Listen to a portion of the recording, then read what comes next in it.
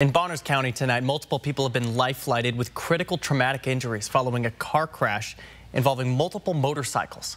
Details are still limited here tonight. We do know the multiple vehicle collision happened in the 4000 block of Dufort Road around 11:45 this morning. We know right now 2 helicopters transported multiple patients, again, facing critical traumatic injuries.